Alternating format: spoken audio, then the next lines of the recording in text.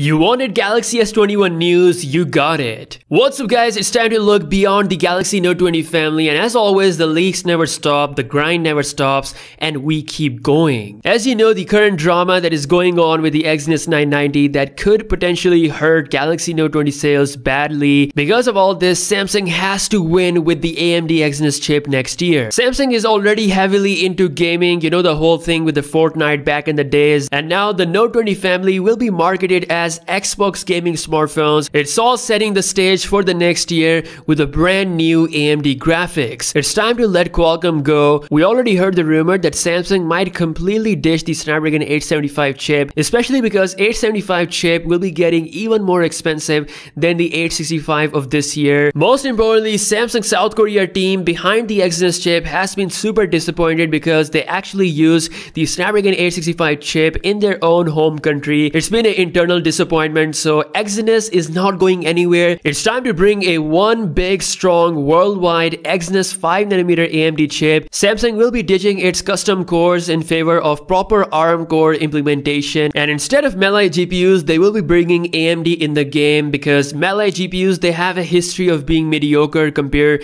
to the GPU from Apple and Qualcomm, which is why AMD has to step up the game. According to recent news, Samsung is reportedly making a Exynos processor for Windows PCs. It is reported that the Exynos 1000 based chipset for Windows laptop could be called as Exynos 1. It will utilize the 5nm process and most importantly the strong Cortex X1 CPU core that was actually recently announced by ARM. In addition to the CPU gains, we could see the AMD GPU in the mix as well. This could be the same chip that Samsung will ultimately use inside the Galaxy S21, we don't know, but what we can see is that next year's Exynos chip could be so strong that even the Windows laptops will utilize this. Honestly, this news is really positive for anyone who is expecting the S21 to be super strong. So not only just phones, we might have laptops and other devices taking advantage of this whole new brand Exynos power. Now a new Galaxy S21 leak has arrived courtesy of Samol.com. It's revealing the model numbers.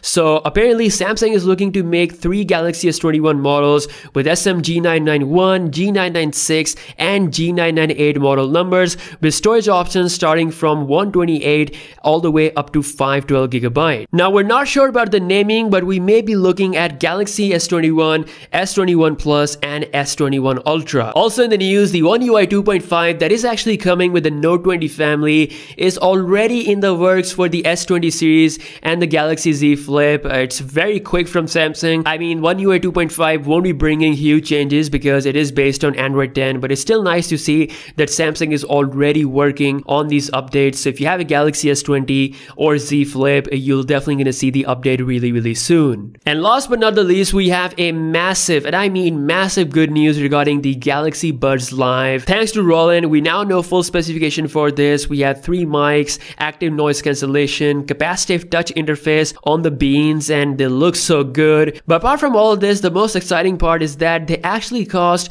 super low. According to Roland, the pricing of the Galaxy Buds will be $169 in USA, which is a really good price considering what they're offering. They're almost $100 cheaper than the AirPods Pro, so definitely a good move from Samsung indeed. It will surely help a lot of people switch to that wireless world without breaking the bank. So that's all the news. The Galaxy S21 phones along with some Windows laptops could utilize the strong Exynos 1000 chip that is coming next year with the AMD GPU. I'm super excited. There will be a lot of phones using Qualcomm chipset. We need something special with Samsung flagships, and that could be the Exynos 1000 chip. Drop your comments. Are you looking forward to that? And I'll see you guys in the next one. Peace out.